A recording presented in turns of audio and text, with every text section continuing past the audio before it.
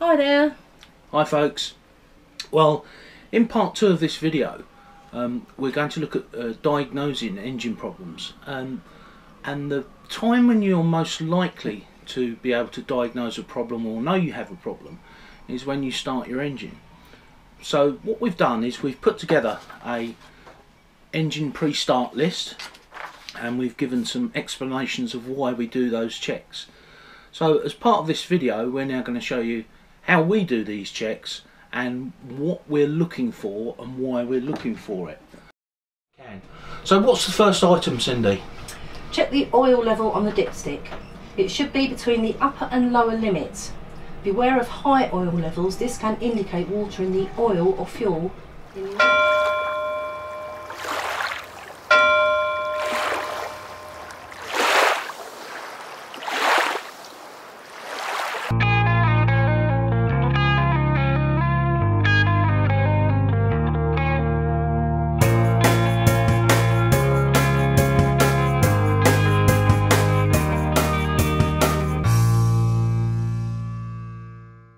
Some of them are pretty important, some not so important. We've done them in chronological order as you would start your engine, and hopefully this will be of use to you all.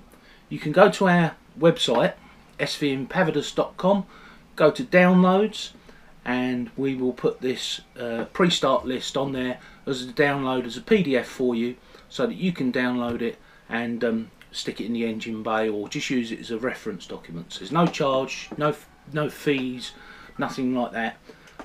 Just to say, if you do download it and give it to people, just credit us or buy us a beer.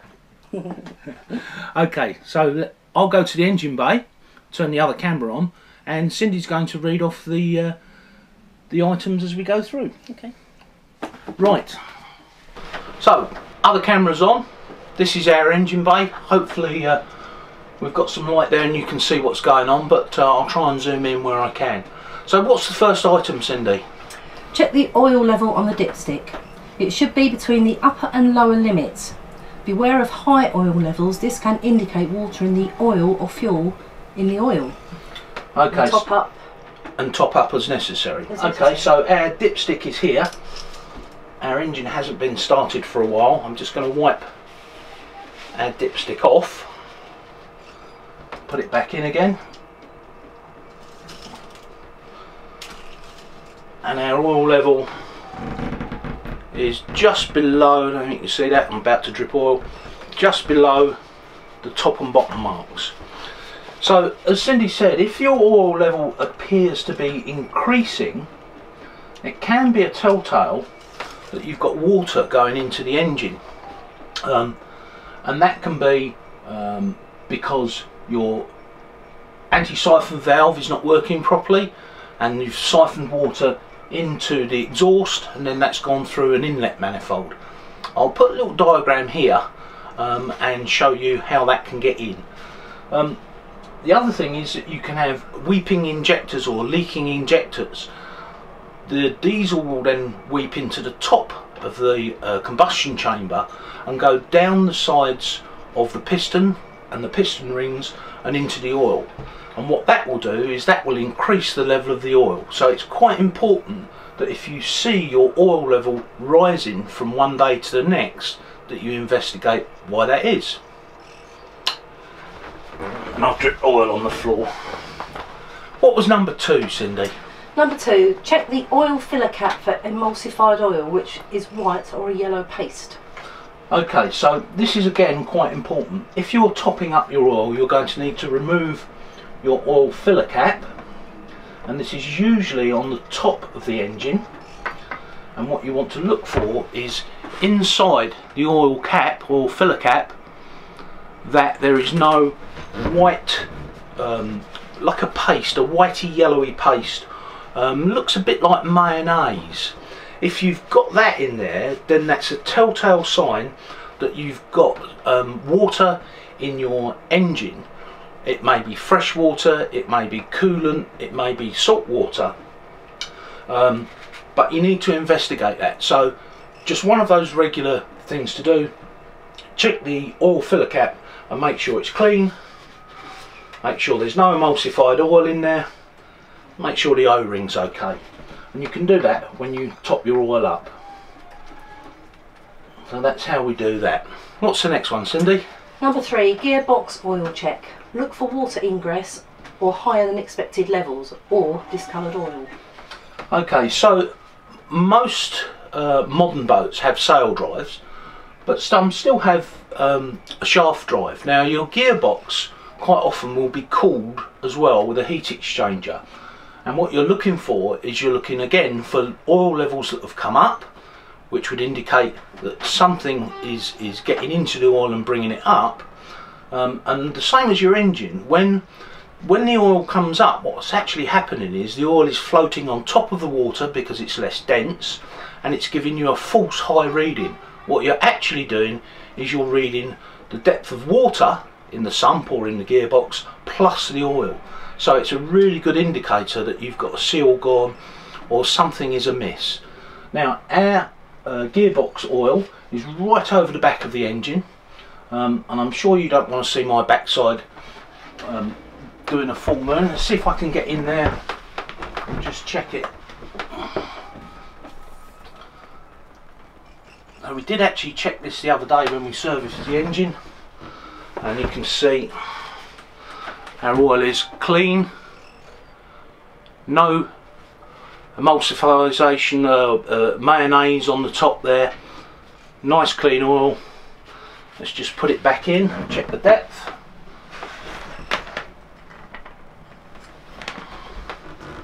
And again, just between the top and the bottom marks on that dipstick.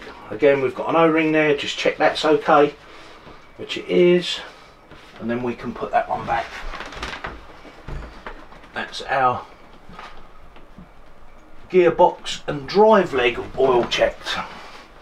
What's the next one, Cindy? Number 4, raw water filter check, then reprime if necessary. Okay, so sometimes called a strainer. It's a raw water strainer or a raw water filter. Now, as it's always tight, and obviously it's salt water, so what happens is when you take the lid off, you just want to be aware that that's salt water. You don't want to drip it all over the engine. Just wipe that O-ring off carefully. Oh, you're rattling away well. And there's our basket, and as you can see it's a bit discoloured, but it's clean. Now that locates back in there and sits down. Repriming. Now our strainer is well above our water level on the outside of the boat. Our water level on this boat is about here at the top of the engine. You can just see the water level there. Now before we put the lid back on, we need to prime that piece of hose because the pump will be drawing in air for a little while, and because this is so high we need to top this up and just prime it. And you'll find that on a lot of modern engines you need to reprime the raw water strainer or filter before you start the engine. Now if I was to pour water straight down there, it would go back down the inlet hose, out the bottom of the leg, and be absolutely no use at all for priming. So what we have to do is turn off our raw water valve, which is down here, and then we top the raw water strainer box up. Here's a kettle I prepared earlier.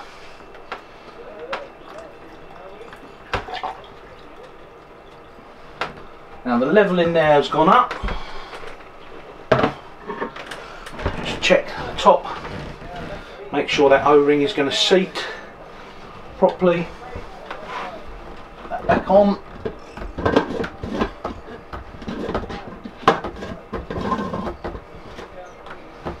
And now we can reopen the raw water inlet, which will allow the water to flow back down that pipe, but it will actually be full to the water level, if that makes sense. Quite important on some of these modern engines.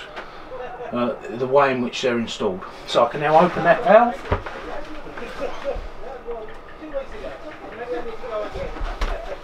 And we know that that is now primed and full of water. What's the next one, Cindy? The raw water pump and hoses check. Okay, so on these on this particular engine, our raw water pump is at the front. You know, we've done the servicing, how to service that. What we're looking for is round the back of the pump there are two opposing lip seals. One keeps the oil in the engine and the other one keeps the water in the pump. If those start to degrade or break down, you will have either water or oil dripping from the back of the pump. It's an easy fix. It's in one of our other videos. In fact, I think it's in two of our videos. But we're just looking for any leaks, any oil. Look around the clamps, make sure they're not leaking. Check the hoses visually, make sure there's no leaks, and down to the heat exchanger. One of the things that's really important, of course, is when you keep your engine clean. If you have got a leak, you'll see it straight away as soon as you start doing a visual inspection. So we're okay on that one. Cindy, what's the next one? Check the coolant level and then for any leaks in the hoses or tail ends. On this engine, we've put our coolant header tank up a little bit higher than the heat exchanger. Previously it was mounted down the front. And the reason we've done that is that it stops air being trapped in the heat exchanger and gives you the full internal volume of the heat exchanger full of coolant. There's no airlocks or anything in there. So if you look here, our coolant's there. It's just in between the minimum and the maximum marks. There's no coolant leaking out of here. There's none around the coolant pump. The hoses are good. There's no coolant around the bottom or around the back. Our coolant doesn't need topping up. It's all okay. So that's that check done. What's the next one, Cindy? The electrical check, the cables and insulation connections. Okay, so one of the things that we're looking for is we're looking for connections around the splitters here. This is our charge splitter. This splits off the charge from our alternator to our domestic batteries, our starter battery, which is under here, and our bow thruster battery. So they're all looking good. One place in particular that you need to look at is down the side of the engine on the starter motor. Make sure that there's no corrosion around the starter motor cables. That's usually the big red one. The positive is the one that you get a bit of corrosion around. But also there's a small wire on the back of most starter motors, which is the energizer cable for the solenoid, and those corrode, and you cannot see them corroding because they're usually covered in heat shrink or they're on one of these little spade clips. And one of the things that happens is when they corrode inside, you don't see it. You go to start your engine and you think your batteries are flat because you get this click click click click of the solenoid. And what that is it's not the starter motor or solenoid that's a problem, it's that one little connection. And I've seen people go off and buy new batteries or go and buy a new starter motor, fit them and have exactly the same problem. So you need to check that those cables haven't got salt corrosion on them, they're well made. We can actually get in the side of our engine here through our heads and check all of those things out. You don't need to do it every time, but it's good practice to keep an eye on it every 2 or 3 weeks or so. So no issues with corrosion in here, nice and clean and tidy, and all our connections are okay. What's the next one, Cindy? The belts and tension check, as you would see in the manual. Right, so we have serpentine belts or multi-V groove belts on this engine that drive our 130 amp alternator. We don't have any auxiliary drives for a fridge or a compressor or hydraulic pumps or anything, so we only have a single belt. but you may have more than one belt on your engine. These belts need to be kept in good condition. They need to be tight but not over tight, and generally just on the longest side, which is either this one here at the top or the one at the bottom. They should be able to move with light finger pressure, half an inch, no more, 10 to 12 centimeters, no more than that. You can do more damage by over tightening the belt than having it too loose. If it's too loose it will slip, but if it's over tight you'll damage the bearings in the coolant pump and you'll damage the bearings in your alternator or your auxiliary drives. So don't go mad over tightening it. This one's good. It's actually been on there 5 years now, so that shows you that that belts can be made to last. 5 years is good, and it's still not got any cracks, any crazing, and it's not shiny and worn. So yeah, we've got a good belt there. Our alternator is nice and firm, solid on the top there. There's no movement, nothing in the adjusters. I'm quite happy with that. What's the next one, Cindy? The shut-off cable or the emergency stop. Ah, right.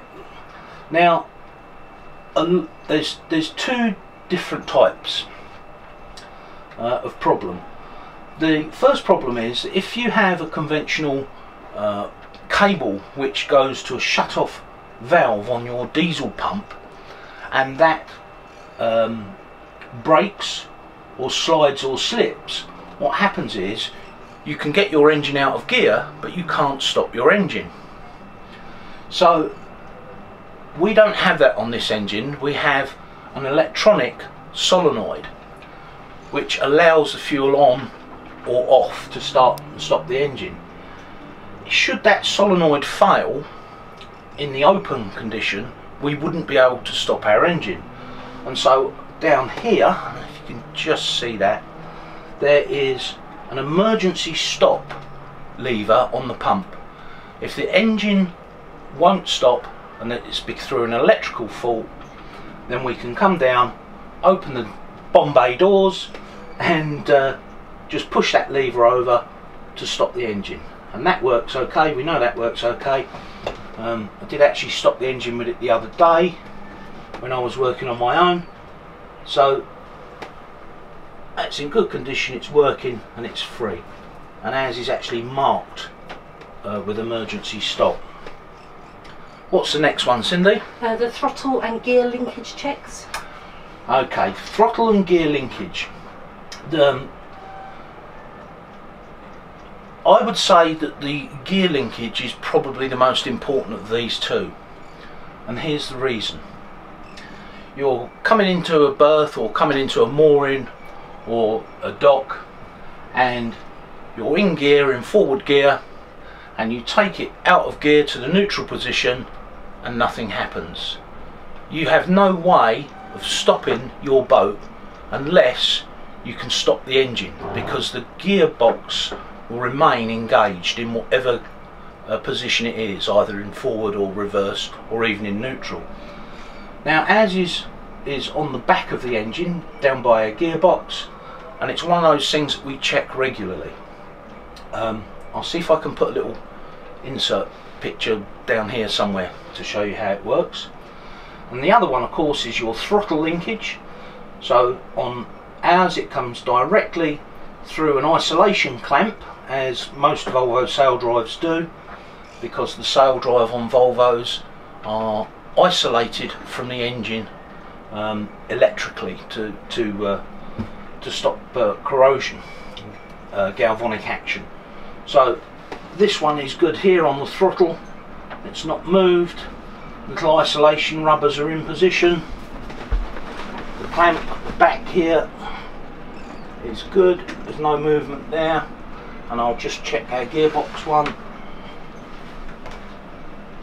Yep, that's good, little split pins still in there, everything's tight, nothing wobbling. So that's quite an important check. I've seen boats, or we've seen boats, haven't we, and particularly a big power boat in, I think it was in Port Solent a few years ago, 10-12 years ago. A gentleman came in using both his engines to position his motorboat in the right place. As he came into the dock, one of the gearbox cables came loose, came off the engine, off the gearbox, and he then proceeded at about 3/4 throttle, half throttle, to go up the pontoon and knocked out all the electric for the pontoon. Quite funny, wasn't it? Well, not funny for him, I suppose.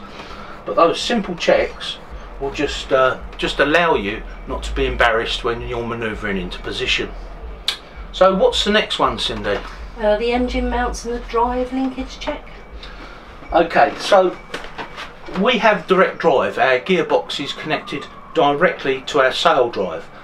If you're on a boat with a shaft, you will know that you have two flanges or a vary drive, but there will be a connection between the gearbox and the shaft, and quite often those things are overlooked.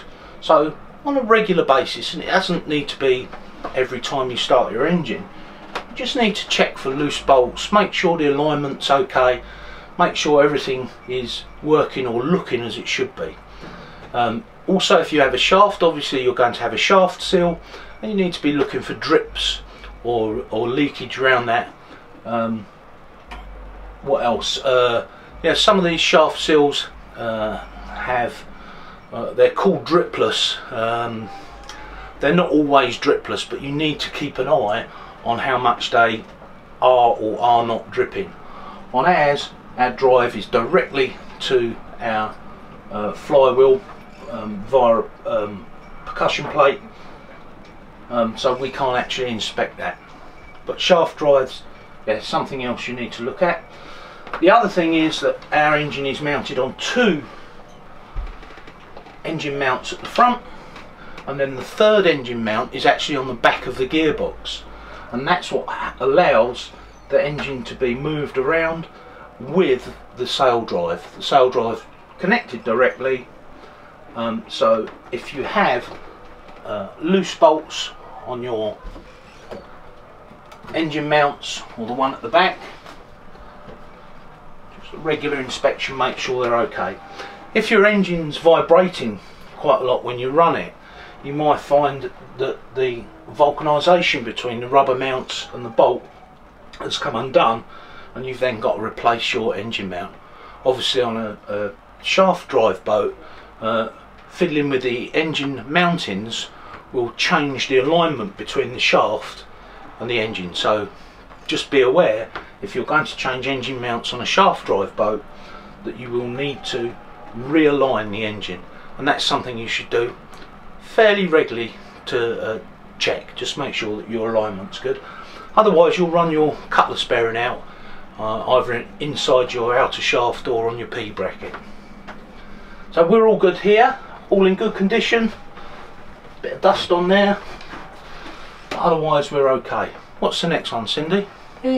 Check the fuel is switched on and visually check the fuel lines and water separator. Okay, so our fuel cut-off switch is in our aft cabin.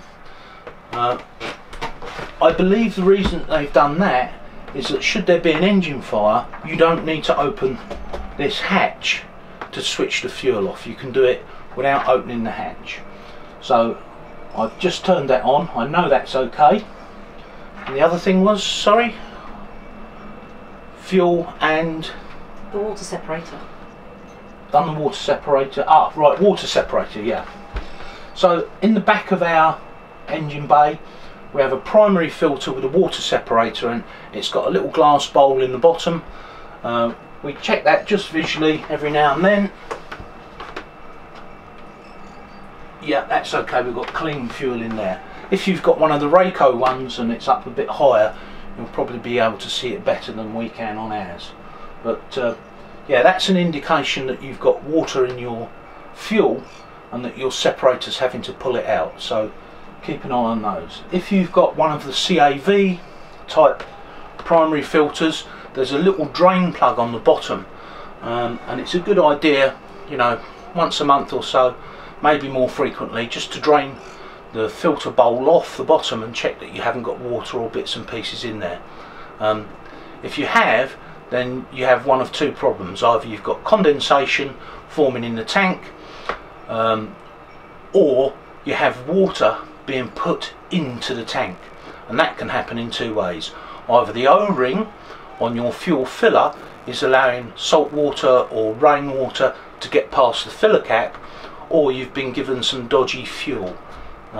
We have a filter that we can put our diesel through which separates the diesel from any muck or any water, and that's the prime thing, is to not actually have the water being put in the tank in the first place. So on our boat, the heater plugs are fully automatic via a timed relay on the side of the engine. On some boats you may have to push a button to use your heater plugs. Don't use them excessively, they'll actually glow white hot if you use them for too long. Your manual should tell you the length of time you need to activate them, and it's usually somewhere between 5 and 10 seconds. So to start our engine, all we have to do is push our start button, and then we're going to do a couple of checks. Now your engine should start within 3 to 5 seconds. I'm going to stop ours just for a minute and explain why you shouldn't keep pushing the start button.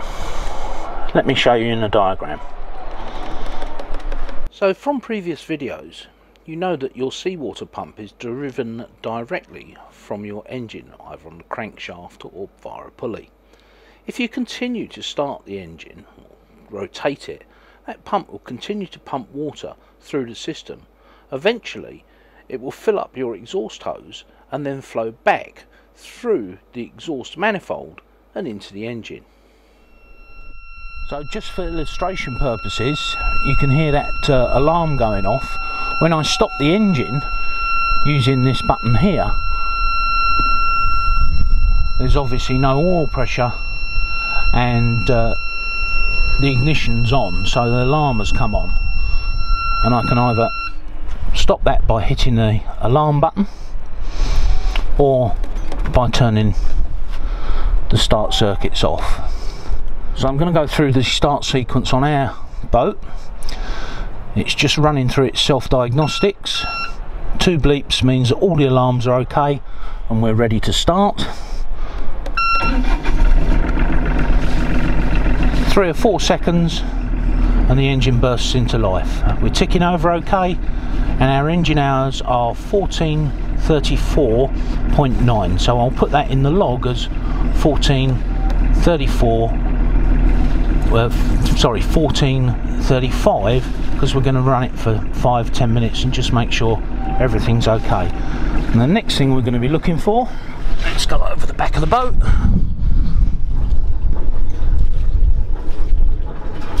is we've got water coming out the exhaust, and there's plenty of it. And we're now going to let the engine warm up. Lovely sunny day here in Licata. Bit chilly, but a lovely sunny day. Right, let's go to the next item on our checklist. Okay, so we've just been through outside starting the engine and the sequence that we use for. What I wanted to do was come back out of the wind and tell you some of the things that you should look for when you're starting your engine. Well, obviously the water that we've seen coming out the exhaust. If you've got a dry exhaust, you'll normally have a telltale which will put water out somewhere, or a pressure switch which will tell you that your raw water system is pressurized and you've actually got raw water going through your heat exchanger and exchanging heat with the engine coolant. Again, we've been through that on a previous video, so I'll see if I can put a link down here somewhere to engine cooling so that you can have a look at that. Within 3 to 5 seconds of you starting the engine, if you've got a water cooled exhaust, you should have a very reasonable amount of water coming out. It shouldn't be just a dribble. And lastly, all engines, all 4-stroke engines, will give a slight puff of smoke when you start them. It's not unusual, it's part of the cold starting process, that some of the fuel might not be burnt and you might have a little puff of dark smoke, black smoke, or a little puff of white smoke, but it certainly shouldn't go on. If you've got excessive smoke after starting your engine, I would say probably 30 seconds to a minute after starting, and there is some form of smoke coming out, either blue smoke from burning oil, white smoke from incomplete burn, or black smoke from over fueling, then you really need to look at that, because if you're over fueling you can get diesel around the rings and down into the oil, which will make your oil level go up. If you're not burning your fuel efficiently, you're getting white smoke, and the air is being suffocated from your engine from a blocked air filter, or indeed by an exhaust elbow that's blocked or partially blocked, then you really need to look at that, because as smoke is a telltale sign that something is wrong, that you're not getting a good burn inside your engine. Not only can you do damage to the engine, but you can cause something catastrophic by continuing to run that engine when you've got excessive smoke.